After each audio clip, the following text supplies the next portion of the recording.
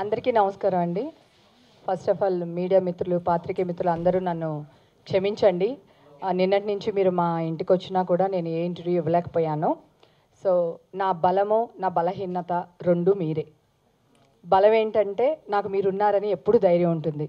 బలహీనత ఏంటంటే నేను ఎక్కడైనా ఏదైనా దొరికిపోయినా ఏం చేసినా అమ్మో మీడియా వాళ్ళు ఉన్నారు వాళ్ళే పబ్లిసిటీ చేస్తారని భయం. ఓకే, రెండు మీరే. జనరల్గా ఫ్యామిలీ అనో ఇంకోటనో చెప్తారు. బలం బలహీనత నా రెండు కూడా మీరే. Thank you so much.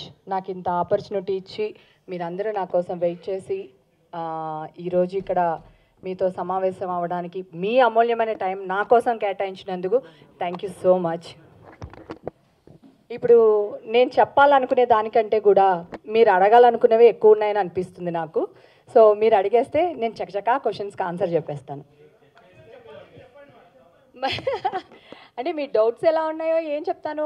ఒక మంచి అంటే నేను మీకు తెలుసు, నేను కొంచెం ఒక గత 3-4 months నుంచి కొంచెం నేను సెన్సిటివ్ అయిపోయాను. అంటే చిన్న పిల్లల్ని రేప్ చేసే విషయాలు అయితేనేవ్వండి, ఆడపిల్లల్ని కిడ్నాప్ చేసే విషయాలు అవుతేనేవ్వండి, మా అసోసియేషన్లో ఆడవాళ్ళకి వర్క్ ఇప్పించలేకపోతున్నాం, వాళ్ళు మేము చచ్చిపోతామనో లేకపోతే ఇంకొకటనో వాళ్ళు అనడం, ఎక్స్ప్రెస్ చేయడం. సో నేను చాలా సెన్సిటివ్ అయిపోయాను బేసిక్గా. ఎవరైనా చిన్న మాట అంటే కూడా డడడా అని కన్నీళ్ళు వచ్చేస్తున్నాయి అనమాట నాకు. బేసిక్గా నేను కొంచెం స్ట్రాంగ్ అవ్వాలనుకున్నాను. స్ట్రాంగ్ అవ్వాలనుకుంటే బయట కంటే బిగ్ బాస్ హౌస్లో బెటర్ అనిపించింది. దానికోసమే నేను బిగ్ బాస్ హౌస్ ఎంచుకోవడం జరిగింది. తర్వాత నా క్యారెక్టర్ గురించి నేను తెలుసుకుందాము. సో బయట వాళ్ళు ఎలా ప్లాన్లు చేస్తారు, వాళ్ళు ఇచ్చే టార్చర్ నేను తట్టుకోగలనా లేనా, నేను నెక్స్ట్ స్టెప్ ఇంకొక చోటకి వెళ్ళాలనుకుంటున్నాను. అక్కడ ఈ 14 మంది కాదు, కొన్ని కోట్ల మంది ఉండొచ్చు, నాకు ఆపోజిషన్ వాళ్ళు కొన్ని లక్షల మంది ఉండొచ్చు.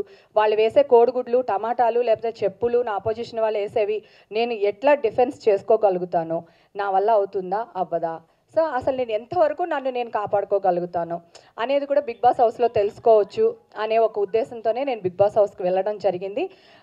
నేనున్న కాసేపు మాత్రం నేను నటించలేదండి. నేను యాస్టీజ్ ఉన్నది ఉన్నట్టే చేశాను. నా సైడ్ నుంచి నేను బాగానే ఆడాను. పిల్లలందరినీ నేను బాగానే చూసుకున్నాను. కాకపోతే బిగ్ బాస్ హౌస్లో వాళ్ళకి నేను తప్ప వాళ్ళకి కంటెంట్ లేకపోవడమో లేకపోతే నా కంటెంట్ వాళ్ళకి ఇంపార్టెంట్ అవడమో నాకు తెలియదు. అక్కడ జరిగిన చాలా ఇష్యూస్ ఉంటాయి 24 hours. కాకపోతే అవన్నీ చూపించడం 1 hourలో కుదరదు కనుక వాళ్ళకి హైలైట్ అనిపించేవో లేకపోతే వాళ్ళకి ఛానల్కి కావాల్సినవో ఎక్కువ చూపించడం జరుగుతుంటుంది. ఆ విధంగా ఫోకస్ ఫస్ట్ వీక్ అంతా నా మీద జరిగింది. అసలు నేను ఇంట్లోకి ఎంటర్ అవ్వడమే ఫస్ట్ నన్ను వాళ్ళు క్వశ్చన్స్ అడగడం జరిగింది. ఆ క్వశ్చన్స్లో నేను బాగా చెప్పానని ఫీల్ అయ్యి నన్ను సేవ్ చేయడం జరిగింది.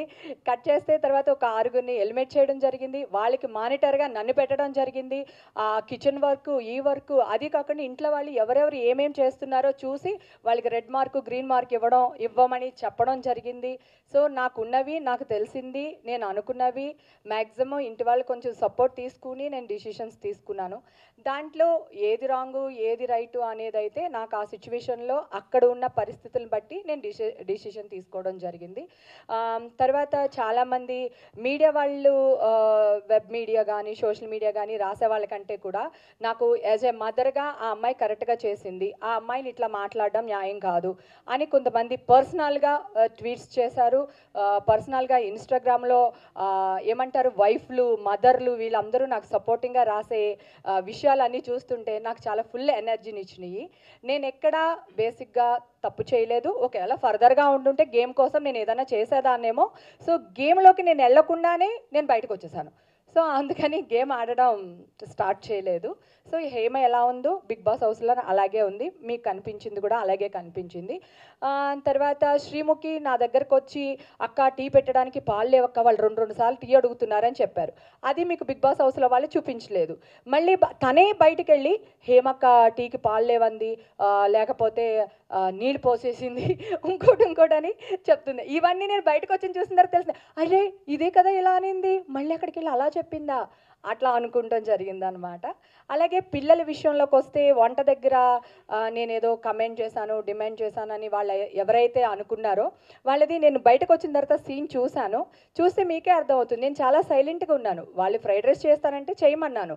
కాకపోతే అది 3 పూట్లు, 4 పూట్లు, 6 పూట్లు, దీంతో ఇది చేయొచ్చు అది చేయొచ్చు అంటే మీ అందరికీ తెలుసు నేను 100 మందికి వండి పెడతాను. ఎంతమందికి ఎన్ని ఉల్లిపాయలు పడతాయి, ఎంత కారం పడుతుంది, ఎంత నూనె పడుతుంది, 1 వీక్ మనం వండాలంటే నాకు ఎంత రేషన్ కావాలనేది నాకు ఆల్రెడీ తెలుసు. వాళ్ళు చిన్నపిల్లలు, సో వాళ్ళకి తెలియదు. మీరు నాకు సలహాలు ఇవ్వకండి. నేను మీకు చేసి పెట్టినప్పుడు మీకు ఫుడ్ సరిపోకపోయినా, ఆ ఫుడ్ టేస్ట్గా లేకపోయినా నన్ను అడగండి అని చెప్పాను. అంతే తప్ప వాళ్ళు నాకు ఇది వండి పెట్టండి, అది వండి పెట్టండి అక్క అని చెప్పి నన్ను ఎప్పుడూ అడగలేదు. సో తర్వాత వరుణ్ సందేశ్ వైఫ్ విషయానికి వస్తే, వాళ్ళ ఆయనకి కొంచెం తిండి అంటే చాలా ఇష్టం. మీరు చూసే ఉంటారు. అస్తమాన కిచెన్లోకి వస్తాడు, షుగర్ వాటర్ అంటాడు, కారం అన్నం అంటారు, ఇంకొక అన్నం అంటారు. ఉప్పు వేకట్టు అయిపోయిందంటే ఆలోచించండి మా ఇంట్లో అంటే ఎంత ఉప్పు లగ్జరీగా ఖర్చు పెట్టామని. ఇట్లాంటివి చాలా ఉన్నాయన్నమాట. వాళ్ళ పిల్లలు వాళ్ళకి తెలియదు.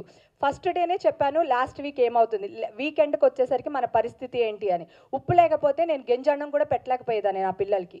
ఆ పరిస్థితి కలగకూడదని నేను ఫస్ట్ నుంచి కొంచెం కంట్రోల్ చేస్తూ వచ్చాను. ఇప్పుడున్న జనరేషన్ పిల్లలు సినిమాకి వెళ్ళొద్దు, షికార్లకి వెళ్ళొద్దు, పబ్లిక్ వెళ్ళొద్దు అంటే మా అమ్మ ఓల్డ్ స్టైల్ రా ఇట్లానే మాట్లాడుతుంది అంటారు. ఆ జనరేషన్ ఈ జనరేషన్ ఒక 30 years 32 years ఉన్నా కూడా వాళ్ళు నన్ను అర్థం చేసుకోలేకపోయారు అనేది నా డిఫెన్స్. అంతకు మించి ఇంకేం లేదు. నాకు అక్కడ కంప్లైంట్స్ అంటూ లేకపోతే నేను గేమ్ ఆడేసిందంటూ మాత్రం ఏమీ లేదు. ఇప్పుడు మీరు ఏదైనా క్వశ్చన్స్ అడగాలనుకుంటే ప్లీజ్ అడగండి.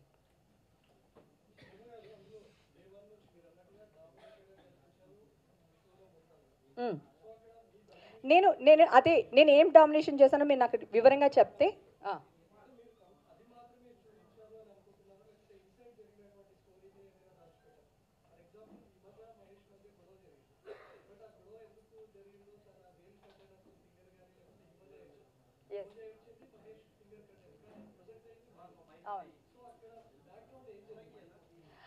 బ్యాక్గ్రౌండ్ ఏం జరగలేదండి. సామాన్లన్నీ వచ్చినాయి. అక్కడ ఏంటంటే అందరూ గేమ్ ఆడేద్దాము, అందరూ బిజీగా ఉండాలి, అందరూ మన పని కనిపించాలి అనే మైండ్ సెట్లోనే ఉన్నారు స్టార్టింగ్లో. అదేమైందంటే జాడీ ఇట్లా లేపితే వచ్చేస్తుంది, మహేష్ ఇట్లా అన్నాడు. సో అనేసరికి కట్ అయిపోయింది. అది నేను అయ్యో ఎవరు తీశారు అని అడిగాను. మీరు కావాలంటే నా వాయిస్ చూడండి. ఏయ్ ఎవరు తీశారు అని లేదు అక్కడ. ఎవరు తీశారు అంటే హిమజ తీసిందా అన్నారు. నేను నవ్వుకుని వెళ్ళిపోయాను. ఆ తర్వాత మహేష్ని పిలిచి, నాన్న ఇట్లా తీయకూడదురా, ఇది ఇట్లా ఓపెన్ చేయాలని చూపించా. నాగార్జున గారి ఎపిసోడ్లో నేను మహేష్ దగ్గర ఉన్నప్పుడు సాక్షి ఇప్పించేసా. మహేష్ నీకు నేర్పించానా లేదా, నేను మహేష్కి నేర్పించిన విషయం మీకు చూపించలేదు. అట్లాగే నేను పాలు లేవన్నది శ్రీముఖి అక్క టీ 2 సార్లు ఎలాగిస్తాను అది మీకు చూపించలేదు. సో నేను పాలు ఇవ్వద్దు అన్నది తను బయట చేస్తుంది. తర్వాత తను శ్రీముఖి రసం పెడతానక్క నీకు రెస్ట్ ఇస్తున్నాను వేళ అనింది.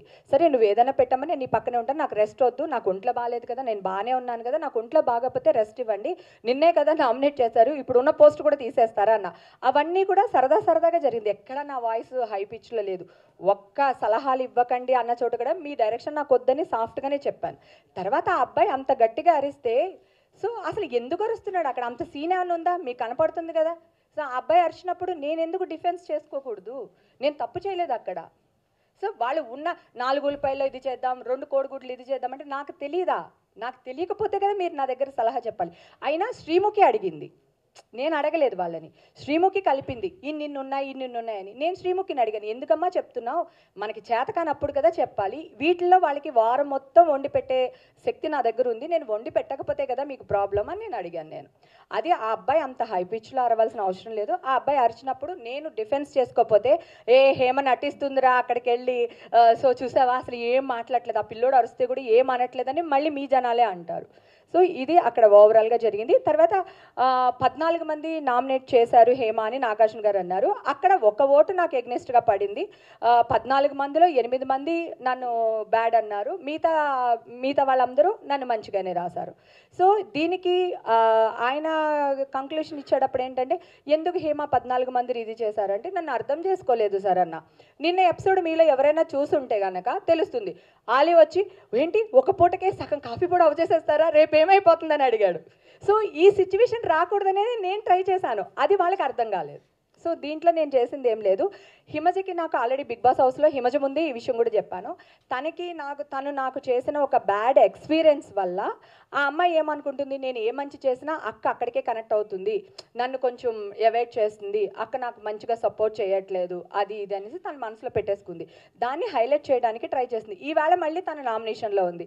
మరి ఈవేళ ఎందుకు ఏడవలేదు, అంత ముందు రోజే ఎందుకు ఏడాలి, అంత డ్రామా ఎందుకు? ఏడవాలంటే నేను కూడా ఏడవచ్చు కదా, ఇంతమంది నా వెనకాల ఇన్ని నాటకాలు ఆడుతున్నారే, అది మీ అందరికీ తెలుసు, నాకు తెలియకపోవచ్చు. వరుణ్ సందేశ్ వైఫ్ ఏమో మా ఆయనకి ఇది కావాలి, మా ఆయనకి అది అక్కడ నేను ఎక్కడిని తీసుకొచ్చిస్తాను, అది నా ఇల్లా, నా ఇంటికి రండి నేను వండి పెడతాను. సో అది నా ఇల్లు కాదు కదా. సో అక్కడ ఉన్నది కొంచెమే ఉంది. ఓన్లీ వరుణ్ వైఫ్ వాళ్ళే చూసుకుంటే మిగతా వాళ్ళందరినీ చూసుకోవాల్సిన బాధ్యత నా దగ్గర ఉంది. సో నేను ఆ బాధ్యతనే చూపించాను. అది యాజ్ ఏ పేరెంట్స్గా నా కూతురు ఉంది, పబ్కి వెళ్తాను మమ్మీ అంటది. వద్దు నాన్న ఎవరైనా చూసారంటే బాగుండదు అంటాను. నువ్వు ఎప్పుడో 1947 మదర్వి, ఇప్పుడు అందరూ ఎలవ్ చేస్తున్నారు, నువ్వు ఎందుకు ఎలవ్ చేయట్లేదు, నువ్వు ఇంతే అనేస్తుంది. ఆ పిల్లలు కూడా అంతే అన్నారు నన్ను.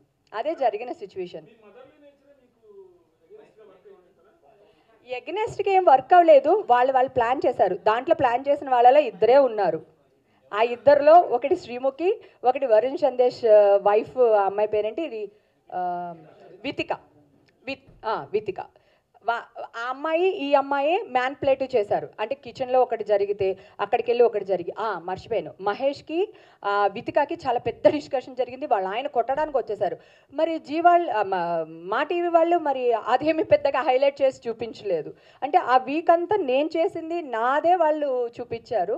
దానికోసం మేబీ అందరూ హేమ డామినేట్ చేసింది. పైగా ఒక మైండ్ సెట్లో వచ్చి ఉంటారు, హేమక్క పెద్దది, సో ఆల్రెడీ బయట ఇష్యూస్లో ఇంత స్ట్రాంగ్గా ఉంటుంది, మనం హేమక్క స్ట్రాంగ్గా ఉంది కనుక హేమక్కనే ముందు పంపించుకుంటే మిగతా లైట్గా ఉన్న వాళ్ళందరూ టపటపని లేచిపోతారు, మనం ప్రశాంతంగా పడుకోవచ్చు అని కూడా అనుకోవచ్చు. వాళ్ళ గేమ్ స్ట్రాటజీ ఏంటి అనేది నేనైతే చెప్పలేను. అది అంటే నాకు ఓట్లు పడినాయి అని మీరు చూస్తే గూగుల్లో టాప్లో ఉన్నాను. కొన్ని కోట్ల ఓట్లు పడినాయి నాకు. టాప్లో నెంబర్ 1 పొజిషన్లో గూగుల్ ఓట్లలో ఉన్నా. గూగుల్ ఓట్లు తీసేశారు. ఎందుకు తీసేశారు అంటే లాస్ట్ టైము కొన్ని మిస్యూజెస్ జరగటం వల్ల వాళ్ళు తీసేశారు. హాట్స్టార్ అనే యాప్ డౌన్లోడ్ చేసుకుని మనకు ఓట్లు వేస్తేనే పడుతుంది. ఈ విషయాలు మా పల్లెటూరు వాళ్ళకి, మా జనాలకి, నన్ను అభిమానించే అంటే అమ్మలకి, అక్కలకి, పిన్నులకి, తాతలకి తెలియకపోవచ్చు. దానివల్ల నాకు కొన్ని ఓట్స్ కూడా తక్కువ పడినాయి. వాళ్ళు ఆల్రెడీ ఫేస్బుక్లోని, ఇన్స్టాగ్రామ్లోని వాళ్ళు చాలా టాప్లో ఉన్నారు. ఆల్రెడీ వాళ్ళకి ఫాలోవర్స్ ఎక్కువ ఉన్నారు. వాళ్ళకి ఎట్లా ఓట్ చేయాలో తెలుసు. దానివల్ల వాళ్ళు కొంచెం ఒక ముందడుగు ఉండొచ్చు అని నేను అనుకుంటున్నాను. ఇప్పుడున్న ఆన్లైన్ జనాలకి తెలుసు. దాంట్లో ఇప్పుడు నేను జస్ట్ ఇప్పుడే ఫేస్బుక్, ట్విట్టర్స్ ఇవన్నీ మొదలు పెట్టాను. నాకు ఒక 10,000 ఉన్నారంటే వాళ్ళకి 1,00,00,000 మంది ఉండొచ్చు. సో 1,00,00,000 మందికి 10,000కి ఫరక్ ఉంది కదా. సో అదే జరగవచ్చు. ఇప్పుడున్న జనరేషన్కి ఉండొచ్చు, కానీ నాకంటూ సపోర్ట్ చేసే వాళ్ళకి కొన్ని తెలియకపోవచ్చు ఓట్ వేయడం. సో దానివల్ల కూడా కొంచెం మిస్ జరగవచ్చు, చెప్పలేం. ఎందుకంటే మరి గూగుల్ ఓటుల్లో హేమ టాప్లో ఉన్నప్పుడు సో ఇంట్లో ఎందుకు తక్కువ ఉంది? సో డెఫినెట్గా యాప్ యూజ్ చేసుకోవడం రాకో, లేకపోతే ఎన్ని ఓట్లు వేయాలో తెలియక 10 ఓట్లు వేయాల్సిన చోటన 40 వేయొచ్చు, 10 ఓట్లు వేయని చోటన 11 వేయొచ్చు, లేకపోతే 40 వేయాల్సిన వాళ్ళు 50 వేయొచ్చు, ఏదన్నా జరుగుండొచ్చు. నా దగ్గర చాలామంది వాట్సాప్ అవి పంపించారు, ఏమంటారు, వాళ్ళు ఓట్లు వేస్తుంటే నాట్ రిసీవ్డ్ అని. అలా 1,00,000 మంది 1,00,000 ఓట్లు అంటే వాళ్ళు చేసిన 1 వీక్ చేసినవి చాలామంది పంపించారు నాకు. సో నాట్ ఇదని చెప్తే అవి వెళ్ళలేదు. సో ఇట్లాంటి టెక్నికల్ ఇష్యూస్ వల్ల కూడా జరుగుండొచ్చు. అంటే మీరు చూస్తే మీకే అర్థమవుతుంది నిన్నటికి ఇవాళకి ఎంత ఫరక్. నిన్నంతా కలిసి ఉన్నారో అనుకున్నాము, ఇవాళ సేమ్ నాకు ఎవరైతే డిక్కింగ్ చేయడానికి ట్రై చేశారో వాళ్ళిద్దరూ నామినేషన్లో ఉన్నారు. సో ఇవాళ నేను, రేపు మీరు, ఎల్లుండి ఇంకొకళ్ళు. That's it. వేస్తామని చెప్పారని, లేకపోతే ఏవి వేస్తామని, ఏవి రెడీ ఉన్నప్పటికీ కూడా ఏవి వేయలేదని, నాకు జరిగిందే హైలైట్ గా చూపించారు తప్ప వెనక జరిగినటువంటి అది ఎప్పుడు ఉంటుంది. ఇది వరకు వాళ్ళు కూడా ఇదే చెప్పారు కదా మీకు లాస్ట్ టైం. అంటే వాళ్ళు చెప్పే రీజన్ ఏంటంటే 1 అవర్లో 24 అవర్స్ షూట్ మేము వేయలేము కనుక ఉన్నట్టు వాళ్ళకి రేటింగ్స్ రావడానికి వాళ్ళకి అనుకూలం ఉన్న మాత్రమే వేస్తారు. ఇప్పుడు ఓవరాల్గా చూస్తే నా మీద ఏం కంప్లైంట్స్ ఉన్నాయో చెప్పండి. వాళ్ళకి ఫస్ట్ వీక్ నుంచి లాస్ట్ వీక్ కూడా మీకు ఇదే ఫుడ్ పెట్టాలనుకున్న తాపత్రయం తప్ప నాకు వేరే ఎక్కడైనా నేను మా ఇంటికి తీసుకెళ్ళడానికో, పోనీ నేను తింటానికో ఉందా? మీ అందరికీ తెలుసు నేను ఎంత తింటానో, ఇంత తింటా. దాన్ని ఇంటికి పంపిస్తారా? పోనీ నేను ఏమైనా సూట్ కేసులో పెట్టుకుని తెచ్చుకోవచ్చా? లేదు. మరి ఎవరి కోసం? ఇప్పుడు ఏమైంది, వితిక నేను వంట చేస్తాను ఓకే, కానీ ఉన్న సామాన్లో మీరు అడ్జస్ట్ చేసుకోండి. మరి నేను అదేగా చెప్పాను. అదే వితికకి ఎందుకు కోపం వచ్చింది? నటించుంటే ఉండదానేమో. అంటే ఐ లవ్ యూ నాన్న, అపార్థం చేసుకోకండి, సారీ రా, నేను చేసింది తప్పే, మిమ్మల్ని కిచెన్లోకి రానివ్వకపోవటం మేము తప్పే అని ఉంటే ఒకవేళ ఏమైనా యాక్సెప్ట్ చేసేవారేమో. కానీ జనాలు చెప్పు తీసి కొడతారు నన్ను. నీవి బిగ్ బాస్ హౌస్కి వెళ్ళింది నటించడానికా నువ్వు చూసుకోవడానికా అని. ఎందుకంటే జనాలు చూస్తారు కదా మన మంచి చెడుని. సో జనాలందరికీ నేను నచ్చడానికి గూగుల్ ఓటింగ్స్లో నేను హయ్యెస్ట్ అన్ని కోట్ల ఓట్లు మెజార్టీ నాకు రావడానికి కారణం ఏంటి? జనాలే. కాకపోతే ఆ ఓట్లన్నీ హాట్‌స్టార్లో పడకపోవడం నా దురదృష్టం. అది. తర్వాత ఇంతమంది ఫ్యామిలీ వాళ్ళు, మదర్స్ అందరూ నాకు సపోర్ట్ చేసి వాళ్ళ ఫేస్బుక్లో కానీ వాళ్ళ ఇన్స్టాగ్రామ్లో కానీ నా కోసం పాజిటివ్గా పెడుతున్నారు కదా. అది అక్కడ నేను విన్ అయిపోయినట్టే కదా. నాకైతే ఏ బాధ ఏమీ అనిపించట్లేదు. ఒకటి నేను తిట్టాను అనుకోండి, తినకంటే చిన్నవాళ్ళని తిట్టిందా అంటారు. ఒకవేళ తిట్టించుకున్నాను అనుకోండి, చిన్నపిల్లలు తిట్టించుకుంటారు అంటారు. వాళ్ళకి మనకి ఏజ్ ఒక 10 ఏళ్ళు, 8 ఇయర్స్ 10 ఇయర్స్ డిఫరెన్స్ ఉంది ప్రతి వాళ్ళకి నాకుని. సో ఇదే అంటారు. సో నేను తిట్టలేను, తిట్టించుకోలేను, రెండు చేయలేను, ప్లస్ నటించడం రాదు. ఇక్కడ ఏది ఉంటే ఇక్కడ అది వచ్చేస్తుంది. అదేం చేయను, కంట్రోల్ చేసుకుందామా నటిద్దామా అంటే జనాలు వద్దక్క నువ్వు ఎలా ఉన్నావో అలాగే ఉండమన్నారు. సో ఎవరైతే నన్ను పాపం అన్నారో అందరూ అక్క మిస్ యూ అక్క మిస్ యూ అక్క. ఒక టాస్క్లో నేను లీడర్ ఏమో అనుకున్నారు, అందుకని అందరూ ఓటేశారు. అక్క నీ ఫుడ్ మాకు కావాలి, నేను తప్పు చేశాను, ఇప్పుడు నీకే ఓటేస్తున్నాను అన్నాడు రాహుల్. అది ఆల్రెడీ టెలికాస్ట్ అయింది, మీరు అందరూ చూశారు. వాళ్ళందరికీ నేను కావాలి, నేనంటే ఇష్టం, కానీ వాళ్ళు అనుకున్నది వేరు. ఇప్పుడు వాళ్ళు ఫేస్ చేస్తున్నారు కదా ఒక్కొక్కళ్ళుని, తెలుస్తుంది అనమాట ఒక్కొక్కరికి.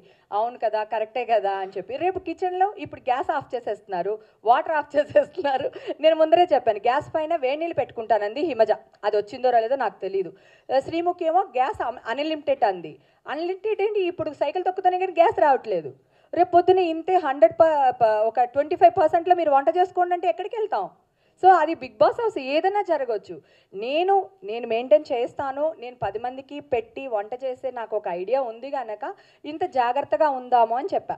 ఉప్పు కారాలు ఇంట్లో అయిపోయినాయి అంటే ఏ రేంజ్లో మా వాళ్ళు నిమ్మకాయల్లో పిండుకోవడం కానివ్వండి, అన్నాల్లో కలుపుకోవడం కానీ, కూర వండినా కూడా అన్నాల్లో కలుపుకునేవాళ్ళు. ఆ రోజు నేను వండకపోయినా ఎవరు వండినా. సో అట్లా లగ్జరీ చేసేసారు, వాళ్ళకి తెలియలేదు ఎట్లా చేయాలనేది. నేను చెప్తే అదిగో అక్క డామినేట్ చేస్తుంది. ఎందుకంటే బయట వినుంటారు కదా అక్క డామినేటింగ్ అది మనసులో పెట్టుకుని వచ్చారు. మీరు కూడా అలాగే అనుకుంటారు. ఇప్పుడు ఇక్కడికి వచ్చామా మనందరూని, వాళ్ళు హాల్ ఇవ్వనంటున్నారు. ఎందుకు హాల్ ఇవ్వరంటున్నారు బాబు అని అడిగితే కాంట్రవర్సీలు అంట కదా మేడం. ఏంటి కాంట్రవర్సీలు? మీరు అందరూ నిన్నటించి ఒక్కొక్కరు ఇంటర్వ్యూ అడుగుతున్నారు, మీరు అందరూ నాకు కావాలి. సో నేను ఒక్కొక్కరికి వెళ్ళి నేను ఇంటర్వ్యూలు ఇవ్వలేక ఒక ప్రెస్ మీట్ పెడితే మిమ్మల్ని అందరూ ఒకే చోట కలవచ్చని పెట్టాను. ఇది కూడా కాంట్రవర్సీ అంటున్నారు అంటే నన్ను ఎందుకు నేను మంచిదాన్ని, నన్ను ఎందుకు ఇట్లా కాంట్రవర్సీలు అని ఒక మళ్ళీ ఆ టైటిల్ వద్దా రెబలు నవ్వులు హేమ, ఈ 2 టైటిల్స్ నాకు చాలు ప్లీజ్. సడన్గా ఇంట్లో చాలా సైలెంట్గా ఉంటుంది, క్లోజ్డ్ హోమ్ ఉంటుంది కదా. సో సడన్గా ఒక వాయిస్ పెద్దగా వచ్చింది అనమాట, హేమా అట్లా ఒక సౌండ్. సో నేను ఏదో మూడ్లో ఉంటాను, ఆడుతూ ఉంటాను, పాడుతూ ఉంటాను, ఏదో మూడ్లో ఉంటాను. సడన్గా అయితే ఇది వచ్చేదనమాట. తర్వాత నాకు క్లోజ్డ్ రూమ్ అంటే భయం. మీరు నన్ను ఎప్పుడైనా మర్డర్ చేయాలన్నా ఏదైనా ప్లాన్ చేసుకుంటే నన్ను ఒక 2 రోజులు క్లోజ్డ్ రూమ్లో పాడేయండి, 3వ రోజు నేనే పోతాను. హేమ గారు మీరు గేమ్ అయితే ఆడలే కదా, మీకు అనిపించిందా నేను ఆడానని? మీరే చెప్పాలి, ఎందుకంటే నేను జెన్యున్గా ఉన్నాను అక్కడ. ఇప్పుడు గేమ్ ఆడిన వాళ్ళందరూ దొరికిపోయారు, అందరూ నామినేషన్లో ఉన్నారు. యాక్చువల్గా బాబా మాస్టర్ ఏమో నేను మంచోడిని అనిపించుకోవడానికి ఎక్కువ ప్రయత్నం చేస్తున్నారు. జాఫర్ గారేమో నేను న్యూస్ లీడరు, అయ్యో నేను చిన్నపిల్లలాగా యాక్ట్ చేస్తే జనాలు బయట ఏం రాస్తారో, ఎట్లా ఇది చేస్తారో అని ఆయన టెన్షను. శ్రీముఖి ఏమో లోపలిది బయట ఒకటి, బయట లోపల ఒకటి చేసి మ్యాన్పులేటివ్ చేస్తుంది. నువ్వు ఇలా చేస్తున్నావమ్మా అని నేను చెప్తే కూడా వాళ్ళు అర్థం చేసుకునే పరిస్థితిలో ఆ పిల్లలు లేరు. సో తను అలా ఆడుతుంది. హిమజ ఏంటంటే టోటలీ మ్యానిపులేటింగ్ అనమాట. హిమజ బయట క్యారెక్టరు అంతే, ఇంట్లో క్యారెక్టరు అంతే. సో తను అదే ప్లే చేస్తూ వస్తుంది. నెక్స్ట్ ఇంకా ఎవరున్నారు, ఆలీ ప్లేయర్. తర్వాత రాహుల్కి నేను చెప్పాను, నాన్న నువ్వు కప్పులు కడగట్లేదు, ఈ పాయింట్ వస్తుంది, ఈ పాయింట్లోనే నేను అవుట్ చేయొచ్చు, నువ్వు అర్థం చేసుకో, నీ కప్పు నువ్వు కడుక్కో అమ్మా అని చెప్పాను. అది టెలికాస్ట్ అయిందో లేదో నాకు తెలీదు. ఇప్పుడు రాహుల్ అదే పాయింట్ మీద నామినేషన్లో ఉన్నారు. అంటే నాకు తెలుస్తుంది, అంటే వాళ్ళ ఏజ్ కంటే నేను 10 ఇయర్స్ పెద్దదాన్ని, వాళ్ళ ఏజ్ నుంచి ట్రావెల్ అయ్యాను. సో ఈ సిచ్యువేషన్స్ అన్నీ నేను ఫేస్ చేసే ఉంటాను కదా. సో నా ఎక్స్పీరియన్స్ వాళ్ళకి నచ్చలేదు. అది ఆహాహాహా. నేనైతే ఆశు కొన్ని రోజులు ఉండాలని కోరుకుంటున్నాను. ఆ అమ్మాయి కొంచెం స్ట్రాంగ్ అవ్వాలి. చాలా పాపం నేను ఇంతే, నన్ను ఇలాగే అంటారు, నేను లావుగా ఉన్నాను, నన్ను ఎవడు ప్రేమించడు, నన్ను ఎవరు పెళ్లి చేసుకోలేదు. మా ఇంట్లో వాళ్ళు కూడా అక్క నువ్వు 2 రోజులు వచ్చేస్తా అంటున్నారే అట్లా మాట్లాడుతుంది తను. సో ఆ అమ్మాయి కొంచెం మెచ్యూరిటీ రావాలి. ఒక దెబ్బ మీద దెబ్బ, దెబ్బ మీద దెబ్బ పడితే ఒక కత్తి తయారవుతుంది. దానివల్ల ఆ స్ట్రాంగ్నెస్ వస్తుంది. సో తీసుకోవాలి, రిసీవ్ చేసుకోవాలి అంతే. అందుకని అమ్మాయి ఉండాలని కోరుకుంటున్నా. బిగ్ బాస్ ద్వారా నేను ఏం నేర్చుకున్నాను, నాకేం అర్థం కాల. నేను అసలు ఏమీ మొదలు పెట్టకుండానే బయటకు వచ్చేసాను కదా. ఒకవేళ మళ్ళీ వెళ్ళే ఛాన్స్ ఉంటే కనుక అప్పుడు ఆలోచిస్తా. అప్పుడు సిచ్యువేషన్ బట్టి ఆలోచిద్దాం. ఇప్పుడు నేను బయటకు వచ్చాను, ఫస్ట్ తారీఖు నుంచి మూవీ ఉంది ఏకే ఎంటర్టైన్మెంట్ వాళ్ళది, వాళ్ళకి అగ్రిమెంట్ రాశాను. ఇప్పుడు అట్లా ఏదైనా మంచి మూవీ ఉంది, రేపు సుకుమార్ గారిది ఏదైనా స్టార్ట్ అయింది, సో మూవీ ఉంది అనుకోండి, సో అప్పుడు ఆలోచిస్తాను. ఒకవేళ మూవీ లేదు, సరదా ఓకే ఖాళీగానే ఉన్నాను అంటే ఒకసారి వెళ్ళడానికి ట్రై చేస్తాను. ఒకవేళ ఆపర్చునిటీ వస్తే ట్రై చేస్తాను. ఇల్లు నచ్చింది, ఇంట్లో పిల్లలు నచ్చారు, సో నాకు నచ్చింది. నాగార్జున గారు అంతకంటే బాగా నచ్చారు.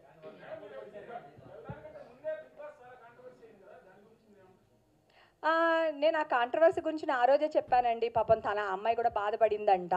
అంటే నేను అన్న విషయానికి ఆ అమ్మాయి బాధపడింది అని చెప్పి తర్వాత ఎవరో మన వాళ్ళే చెప్పారు.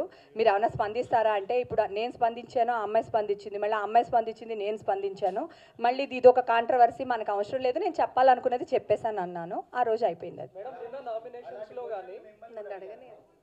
అలాంటి క్వశ్చన్స్ అడగలేదు. ప్రెగ్నెన్సీ టెస్ట్ చేయించుకోమని చెప్పారు. ఒకవేళ నేను ప్రెగ్నెన్సీగా ఉన్నాను, 3 నెలలు ఉండవలసి వచ్చింది, అక్కడ ఏదైనా గొడవలు జరిగినాయి, తోసారు, పడిపోయాను, సో దానివల్ల నష్టం జరిగితే బిగ్ బాస్ హౌస్కి చెడ్డ పేరు వస్తుంది, సో వాళ్ళు చేయించుకోమని చెప్పారు. అది నేను తప్పుగానో భూతద్దంలోనో నేను చూడట్లేదు. అంటే నిజంగా ఆ అమ్మాయికి జరుగుంటే కూడా ఆ అమ్మాయి ఫైట్ చేయాలి డెఫినెట్గా. నేను ఆ అమ్మాయిని రాంగ్ అని కూడా నేను అనట్లేదు.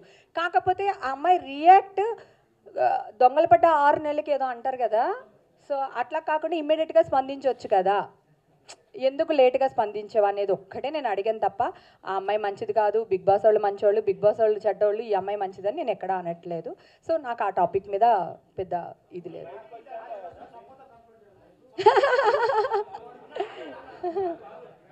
ఆగండి ఆగండి, అడగండి పర్లేదు మందే టైం, కమాన్. నేనా ఏడలేదు, నేను బయటకు వచ్చేసరికి మీ వాళ్ళందరూ కెమెరాలు పట్టుకుని దగ్గరే ఉన్నారు. ఏడ్చే టైం కూడా ఇవ్వలేదు నాకు. నేనా 2 రోజులు కాదు, ఒక్కరోజు వాళ్ళు కిడ్నాప్ చేస్తారు కదా, వాళ్ళ ఎపిసోడ్ టెలికాస్ట్ అయిన తర్వాత కదా నన్ను ఇడిచిపెట్టారు. నాకేం భయం నాన్న, ఏడవాలనిపిస్తే మీ ముందే ఏడుస్తాను నేను. ఎందుకంటే నా బలహీనత మీరే. నాకు ఏడవాలనిపిస్తే మీ ముందే ఏడుస్తాను, మీరే నన్ను వాదార్చాలి. సో నాకు అలాంటి భయాలు ఏమి లేవు. కాకపోతే పెయిన్ తీసుకోవాలనుకున్నాను, తీసుకున్నాను ధైర్యంగా, ఎక్కడా వంగలేదు, నేను తప్పు చేయలేదు, నేను సారీ చెప్పలేదు, అంతే. అందరు కలిసి క్యాప్టెన్ చేశారు కదా, మరి అందరు కలిసి పంపించారంట? లేదు, అసలు క్యాప్టెన్షిప్ లేదు. వాళ్ళ మీరు అందరూ అనేసుకున్నారు, హేమ టేక్ ఓవర్ చేసుకుందంటే ఈ అమ్మాయి క్యాప్టెన్ అనుకున్నారు అంతే. అక్కడ క్యాప్టెన్షిప్ ఏం లేదు. కిచెన్ టీంలో నన్ను వేశారు. నా కిచెన్ టీంలోకి మీరు రాకండి. ఇప్పుడు నేను కూర వండుతున్నాను, అక్క ఈ ఉప్పే అక్క ఈ కారమే అక్క ఈ వంకాయ వేద్దామా అన్నారు అనుకో, నా కూర పాడైపోతుంది.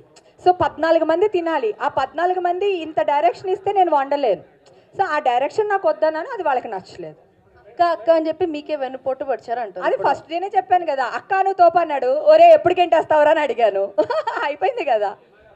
నామినేషన్స్ లో కానీ లేకపోతే ఇంతకు ముందు నాగార్జున గారు కూడా హెచ్చరించారు శ్రీముఖిని, మీరు ఇక్కడ విషయాలు అక్కడ విషయాలు ఇక్కడ చెప్తున్నా. హౌస్ లో ఒరిజినల్ గా శ్రీముఖి క్యారెక్టర్ ఏంటండి?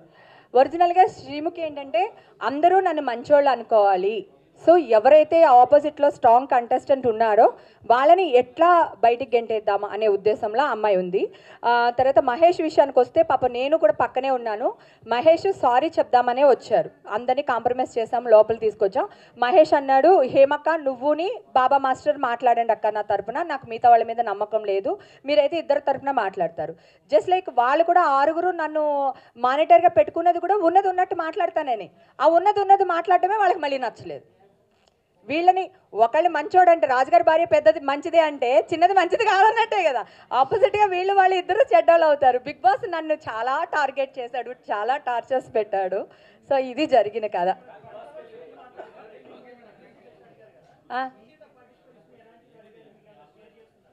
లేదండి, అలా ఏం లేదు. నాకు మ్యారేజ్ అయింది కనుక ఒకవేళ ఏదన్నా ఉంటే కనుక అని అడిగారు. సో దానికి మేము మెడికల్ టెస్టులు మొత్తం ఇచ్చాం. అందరినీ అడిగాడు మెడికల్ టెస్టులు. అబ్బాయిలు అమ్మాయిలు అందరూ మెడికల్ టెస్ట్ తీసుకున్నారు.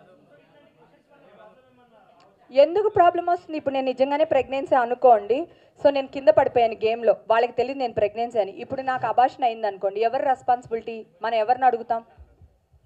ఆబ్వియస్లీ బిగ్ బాస్ వాళ్ళని అడుగుతాం కదా, ఎట్లా చేస్తారు? అదొక పెద్ద గొడవలు అయిపోతాయి. సో వాళ్ళ జాగ్రత్తలు వాళ్ళు తీసుకున్నారు, దాంట్లో తప్పులేదు. తప్పులేదు. మన అందరికీ ఏది ఇష్టమో దాని మీద ఎక్కువ ఫోకస్ చేస్తాం. నాకు నాగార్జున గారు అంటే ఇష్టం, నేను ఆయన మీదే ఫోకస్ చేస్తాను. మీకు ఈ కాంట్రవర్సీలు ఇష్టం, మీరు దాని మీదే ఫోకస్ చేస్తారు. అంతే తప్ప హైలైట్ చేయడానికో డిగ్రేడ్ చేయడానికి ఏం లేదు. ఇప్పుడు కాస్ట్ కౌసింగ్ ఉంటే అమ్మాయిలు టింగుమని మీ దగ్గరికి వచ్చేస్తున్నారు, అడగడానికి కూడా భయపడుతున్నారు. ఇంకా అమ్మాయి అడిగితే కూడా రావడానికి కూడా భయపడుతున్నారు. సో ఆ విధంగా మీరు సేవ్ చేశారు అమ్మాయిలందరినీ. మీ అందరికీ థ్యాంక్స్ చెప్పుకోవాలి. హేమ గారు 2 క్వశ్చన్స్. మీరు బిగ్ బాస్ కలవడం వల్ల మీ ఇమేజ్ ఏమైనా డ్యామేజ్ అయింది అనుకుంటున్నారా? రెండోది, ఎంత రెమ్యునరేషన్ మీకు ఆఫర్ చేశారు వాళ్ళు బిగ్ బాస్ వెళ్ళడం? రెమ్యునరేషన్ అయితే ఆఫర్ చేశారు, సో నేను అది చెప్పలేను. నేను డిమాండ్ చేసే వెళ్ళాను. నేను ఎందుకంటే ఫస్ట్ సీజన్లో కూడా అడిగారు, రానని చెప్పాను. సెకండ్ సీజన్లో నా దగ్గరికి ఏం రాలేదు, థర్డ్ సీజన్లో వచ్చారు. సో నేనే ఇంకొక చోటుకి వెళ్ళాలనుకున్నప్పుడు వీళ్ళు వేసే ఇవే నేను చిన్న చిన్నవే తట్టుకోలేకపోతే అపోజిషన్ వాళ్ళు వేసే పెద్ద పెద్దవి నేను తట్టుకోగలనా? సో వాళ్ళు అడిగే క్వశ్చన్స్కి నేను ఆన్సర్ చేయగలనా? భయపడతానా? ఇంట్లో దాక్కుంటానా? ఏం చేస్తాను అని తెలుసుకోవడం కోసం వెళ్ళాను. బిగ్ బాస్ హౌస్లో 1 వీక్లో నాకు బోల్డ్ అంత నాలెడ్జ్ వచ్చేసింది. ఇక్కడ ఎలా చెప్పాలి, అక్కడ ఎలా మాట్లాడాలి, ఎలా నటించాలి అన్నీ తెలుసుకున్నాను. నా నటన 30 ఏళ్ల జీవితం వేస్ట్. అక్కడ వాళ్ళు నటించే వాళ్ళ దాంట్లో మనం 0 అని నాకు బాగా తెలిసింది. నిజ జీవితంలో నటించొద్దా అని నాకేమో అర్థం కావట్లేదు. ఒక చిన్న ఫ్రెండ్షిప్ విషయం చెప్తాను. నేను ఒక ఆవిడని చాలా ఇష్టపడ్డాను. సో ఆవిడ లేకుండా నేను అసలు బయటికి కూడా రాను. ఆవిడతోనే వెళ్తాను, ఆవిడతోనే వస్తాను. మా హస్బెండ్ దగ్గర షేర్ చేసుకోలేని విషయాలు కూడా నేను ఆవిడ దగ్గరే షేర్ చేసుకుంటాను. సో నా దగ్గర ఆవిడ ప్రతిదీ అబద్ధం చెప్తూ ఉంటుంది, నా ముందు వాళ్ళతో అబద్ధాలు మాట్లాడుతూ ఉంటుంది. నాకు తెలుసు తను అబద్ధాలు మాట్లాడుతుందని, నా ఎదుర్కొంటేనే మాట్లాడుతుంది. ఈ ఫోన్లో ఒకటి చెప్తే ఆ ఫోన్లో ఒకటి చెప్పొచ్చు, ఏదైనా జరగవచ్చు. అది నా ముందే జరుగుతూ ఉంటుంది. నేను పెద్దమైనా చెప్పడం మానేశాను, నేను ఎక్కడికి వెళ్తున్నా చెప్పడం మానేశాను, ఏం తింటున్నా చెప్పడం మానేశాను. సో తనకి కోపం వచ్చేసింది, అట్లా ఎట్లా నువ్వు నాకు చెప్పకుండా ఉంటావు అనేసి బరస్ట్ అయిపోయి ఏడ్ చేసి గోలగోలు చేసేసింది. అంటే తన చెప్తే ప్రాబ్లం లేదు, నేను చెప్పకపోతే ప్రాబ్లం. సో ఇట్లాంటివి ఉంటాయన్నమాట. ఇంత ఫ్రెండ్షిప్లోనే ఇలా జరుగుతుందంటే బయట సొసైటీలో ఇంకెన్ని జరుగుతాయో ఆలోచించండి. అది కాదు మేడం, రెమ్యునరేషన్ గురించి చెప్పనన్నారు, కానీ రెమ్యునరేషన్ ఎక్కువనే ఫస్ట్ వీక్ నుంచి తీస్తారా? చిచ్చి, అంటే అంత పెద్ద స్టార్ మాకి నా రెమ్యునరేషన్ ఎంత అండి వాళ్ళకి? సో నో, అంటే బిగ్ బాస్కి ఎన్ని కోట్లు వస్తూ ఉంటాయి, దాంట్లోనే పీనట్స్ ఇవన్నీ వాళ్ళకి. యాక్చువల్గా ఉండకూడదు అనేది అనిపించింది నాకు లాస్ట్ మూమెంట్లో. ఎందుకంటే వీళ్ళని తిట్టలేకపోతున్నాను, తిట్టించుకోలేకపోతున్నా, రెండూ చేయలేకపోతున్నా. సో ఎట్లాగా వీళ్ళని హ్యాండిల్ చేయడం, ఎందుకు వచ్చిన గొడవ మనకి? బయట ఏం జరుగుతుందో తెలియదు, మనుషులు ఏమనుకుంటున్నారో తెలియదు, అక్కడ మ్యాన్ ప్లాటింగ్ తెలియడానికి 2 వారాలు పడుతుంది. సో ఎట్లా అని ఆలోచించాను, గోడ దూకడానికి ప్లాన్ చేశాను. గోడ దూకొద్దు వచ్చేయన్నారు, వచ్చేసాను, అంతే అయిపోయింది. మీరు ఒరిజినల్ క్యారెక్టర్ అని చెప్పేసి అన్నారు కదా, మీరు ఒరిజినల్గా నటించలేదు, గేమ్ ఆడలేదు అన్నారు. కానీ ఫస్ట్ 2 సీజన్స్లో విన్ అయిన వాళ్ళు నటించే అక్కడ దాకా వచ్చారా, ఒరిజినల్ క్యారెక్టర్తో వచ్చారా? అంటే నేను ఫస్ట్ వాళ్ళ గురించినే నాకు తెలియదండి, ఎందుకంటే ఆ సిచ్యువేషన్లో నేను లేను. ఈ సిచ్యువేషన్లో నేను ఉన్నాను కనుక, నా వెనకాల జరిగే డ్రామాలు నేను చూశాను కనుక నాకు అర్థమవుతుంది, ఓకే వీళ్ళు నటించారు అని. ఆ నటించిన వాళ్ళు హైలైట్ ఇద్దరు, ఒకటి వరుణ్ సందేశ్ వైఫ్ వితికా, తను ఒకటి శ్రీముఖి నటన అయితే మీ అందరికీ తెలిసిపోయింది, అమ్మ ఇది నటిస్తుంది అని చెప్పేసి. సో తనే విన్నర్ అవుతారా? వాళ్ళిద్దరిలోనే నటించే వాళ్ళే? ఏమో చెప్పలేం, బిగ్ బాస్ అసలు ఏదన్నా జరగవచ్చు. ఏమో మళ్ళీ ఇంకెవరైనా వైల్డ్ కార్డ్ ఎంట్రీస్ వెళ్ళొచ్చు, మనకి ఐడియా లేదు ఎవరు విన్ అవుతారు, ఎవరు ఇది అవుతారని. అప్పుడే బాబా మాస్టర్ మీద కొంచెం వ్యతిరేకత మెల్లిగా మొదలవుతూ వస్తుంది. నెక్స్ట్ వీక్ బాబాని, ఇప్పుడు చెయ్యం అన్న వాళ్ళందరూ నెక్స్ట్ వీక్ మళ్ళీ బాబాని చెయ్యొచ్చు, చెప్పలేం. బిగ్ బాస్ హౌస్ నా ప్లేస్లో వెళ్ళలేదు, ఒక వైల్డ్ కార్డ్ ఎంట్రీ. ఆ అమ్మాయి కప్తే ఇంకొక అబ్బాయి వెళ్ళేవాడు, అబ్బాయి కప్తే ఇంకొక అమ్మాయి వెళ్ళేది. అమ్మాయి వెళ్తే మీరు ఈ క్వశ్చన్ అడిగేవాళ్ళు కాదు, తను వెళ్ళడం వల్ల మీరు అడిగారు. మీ మనసులో ఉన్నది నాకు తెలియదు, అబ్బాయి అయినా అమ్మాయి అయినా వాళ్ళైనా ఒకటే, నాకు తమన్నా వెళ్ళింది, దట్స్ ఇట్. తొందరలో అనౌన్స్ చేసేస్తానులేండి, కంగారు పడకండి. నేను ఇంకొంచెం పెయిన్ తీసుకోవాలి, ఇంకా ఇంకా ఇంకా ఇంకా ఆ పెయిన్స్ తీసుకోకపోతే ఏంటమ్మా. నేనా తిరుపతిలో అంటే నేను జగన్ గారికి సపోర్ట్ చేశాను, ఆ పార్టీ అంటే నాకు ఇష్టం. నేను ప్రచారాలు అవన్నీ చేయలేదు కానీ జాయిన్ అవ్వలేదు. జగన్ గారు అంటే ఇష్టం, జగన్ గారి పార్టీ అంటే ఇష్టం నాకు. సో నేనేమనుకుంటున్నానంటే ముందు నేను స్ట్రాంగ్ అవ్వాలి. సో నేను ఇందాక అబ్బాయి అడిగారు 2 రోజులు మీరు కనిపించలేదండి ఏడ్చారా అని చెప్పి. ఇందాక ఒక క్వశ్చన్ వచ్చింది ఏడ్చారా అని. నేను ఏడవలేదు. ఒక రోజు వాళ్ళు కిడ్నాప్ చేస్తారు, ఫోన్లు గిన్లు వాళ్ళ దగ్గరే ఉన్నాయి. సెకండ్ డే మన వాళ్ళందరూ పొద్దున్న 6 గంటల నుంచి, నేను లేవని ముందు నుంచే మనోళ్ళే వచ్చారు, మనోళ్ళే కూర్చున్నారు, మనోళ్ళే మాట్లాడుతూ ఉన్నారు. తర్వాత నేను ఏదో మీటింగ్ ఉండింది, నేను వెళ్ళిపోయాను. సో మీకు దూరంగా నేనైతే ఎక్కడా లేను. సో ఏడవకూడదు, ఏదొచ్చినా ఫేస్ చేయాలి. ఇంకా నేను పడవలసిన దెబ్బలు చాలా ఉన్నాయి. సో అన్నిటికీ తట్టుకుని స్ట్రాంగ్ అయిన తర్వాత వెళ్తాను. 1 స్టెప్ ముందుకు వేసిన తర్వాత మళ్ళీ వెనకని చేయకూడదు. అది right are wrong anything stand తీసుకోవాలి. ఆ స్టాండ్ తీసుకునే హార్ట్ గట్టిగా అయిన తర్వాత నేను డెఫినెట్గా మీకు అనౌన్స్ చేసి చెప్పాను కదా, ఐ లవ్ యూ, మీరే నా బలం. అది కూడా వచ్చేసింది నేను వెళ్ళే ముందు. అదొక కాంట్రవర్సీ, సినిమాలు మానేస్తారు. ఏమంటే ఇండస్ట్రీకి ఉన్న ఏకైక నిర్మలమ్మని నేనే. ఏముంది, అక్కడికి వెళ్తాను, 4 రోజులు షూటింగ్ చేస్తాను, 4 రోజులు వెళ్తాను. సంవత్సరం అంతా నాకు షూటింగ్లు ఉండవు కదా. ఇప్పుడు కూడా నెలకు ఉండొచ్చు, 2 నెలలకు ఉండొచ్చు, 6 నెలలకు ఉండొచ్చు, చెప్పలేం.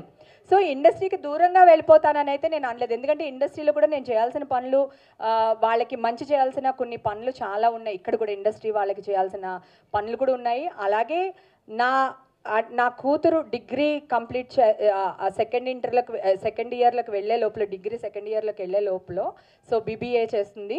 తనకి ఇంటి బాధ్యతలు అన్నీ అప్పచెప్పేసి నేను పూర్తిగా వెళ్ళాలనేది నేను అనుకుంటున్నాను. సో అది తొందరలో మీకు చెప్తాను నేను. కాకపోతే మీ నుంచి అందరి నుంచి కొన్ని రాళ్ళు కొట్టించుకున్న తర్వాత వెళ్తా. మా అమ్మాయి మమ్మీ టైంపాస్ చేసి వస్తావా అని అడిగింది. అంతే, మా ఇంట్లో పెద్ద రియాక్షన్ లేదు. ఎందుకంటే నేను ఆడపిల్లని ఏడవనివ్వనండి. ఆ హౌస్లో కూడా వాళ్ళకి అదే చెప్పాను, ఏడ్చారంటే కొడతా అన్న. ఎందుకంటే ఆడపిల్ల ఏడవకూడదు. ఎందుకు ఏడవాలి ఆడపిల్ల? ఫైట్ చేయి, గెలు. చేతకాలేదా మూసుకుని కూర్చో, దానికి ఏడవడం ఎందుకు? ఏడ్చినా మూసుకుని కూర్చుంటావుగా, అదేదో మూసుకుని కూర్చోండి అంతే. ఆ టైప్ అనమాట. ఆడవాళ్ళు ఏడవకూడదు అనేది నా గట్టి ఇది అన్నమాట, నిర్ణయమో ఏదో ఒకటి. ఆయన ఇప్పుడు కాంట్రవర్సీ చేయడం ఏంటండి బాబు. కాకినాడ ఎలక్షన్ బిఫోర్ వచ్చినప్పుడే చెప్పేశారు కాపులకి రిజర్వేషన్ ఇవ్వను, కావాలంటే 1,000 కోట్లు ఇస్తానని ముందరే చెప్పారు. మా ఊర్లో, మా జిల్లాకు వచ్చి, మా ఏరియాలోనే చెప్పారు. ఆయన ఏమీ అబద్ధం చెప్పలేదండి. మాకి సావిత్రి, శివజ్యోతి బాగుంది. తన పాపం ఫ్యామిలీ, వాళ్ళ హస్బెండ్ ఆ సెంటిమెంట్లో ఉంది, ఇంకా తను ములుగు తేలుతూ ఉంది. తన కూడా మన వాళ్ళందరూ ఆ అమ్మాయిని కూడా కొంచెం నలుపుతారు, పిసుకుతారు, మడతెడతారు. అప్పుడు ఆటోమేటిక్గా ఆ అమ్మాయి కూడా ఒరిజినాలిటీ బయటకు వచ్చేస్తుంది. అసలు రావడే కొన్ని బ్యాచ్లు ఫామ్ అయిపోయినాయి కదా. అంటే ఇప్పుడు మీరు అడిగినట్టు శివజ్యోతి, తర్వాత ఆశురెడ్డి, తర్వాత ఈ అమ్మాయి ఏంటి, మన టీవీ సీరియల్ అమ్మాయి వచ్చింది కదా, రోహిణిని చెడగొట్టేదంతా శ్రీముఖి.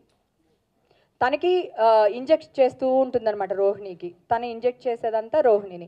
ఎప్పుడొకప్పుడు రోహిణిని అదే పరిస్థితిలో నిలబెట్టేస్తుంది. అందుకే నేను రోహిణికి చెప్పా, రోహిణి జాగ్రత్తగా ఉండు, అందరూ మనోళ్ళ కనపడతారు, అక్క నువ్వు తోపంటారు, నమ్మొద్దని వచ్చాడప్పుడు. సార్ ఏమి లేదండి, అందరూ మనవాళ్ళే. అక్క రాగానే నేను చార్మినార్ తీసుకెళ్తానన్నాడు రాహుల్. ఎవరున్నారు అక్కడ శత్రువులు? రాగానే కాళ్ళకి దండం పెట్టింది శ్రీముఖి. సో వెళ్ళేటప్పుడు దండం పెట్టాడు మహేష్. లేదండి, పాపం వాళ్ళు గేమ్ ఆడి గెలవాలనుకుంటున్నారు. వాళ్ళని తప్పని మనం ఎలా మాట్లాడతాం? వాళ్ళ గేమ్ స్ట్రాటజీ, మనం తప్పనలేం కదా. బిగ్ బాస్ హౌస్ ఏంటి, దిస్ ఇస్ షో, ఇది పెద్ద ఇది కాదు. అంటే అక్కడికి వెళ్ళిన వాళ్ళు ప్రతి వాళ్ళు నాటకాలు ఆడతారు, ప్రతి వాళ్ళు గెలవాలని, సేఫ్ జోన్లో ఉండాలని ట్రై చేస్తారు. ఇంక్లూడింగ్ నేను కూడా అలాగే ఉండేదాన్ని. కాకపోతే వాళ్ళు అసలు నాకు టైం ఇవ్వలేదు, దీనికి కూడా టైం ఇవ్వలేదు నాకు. సో పరిగెత్తిస్తూనే ఉన్నారు, అది నా ప్రాబ్లం. Thank you. ఇరికిద్దాం అనుకుంటున్నారా? అదే అయిపోయింది కదా, ఇంకేంటి, అందరికి బోర్ కొట్టేసింది, ఇంక చాలు కదా. చాలు. బాయ్. Thank you. మీకు అందరికీ మనస్ఫూర్తిగా కృతజ్ఞతలు చెప్పుకుంటున్నానండి. వన్స్ అగైన్ సారీ, నిన్నంతా మిమ్మల్ని ఇబ్బంది పెట్టుంటే క్షమించండి. Thank you so much.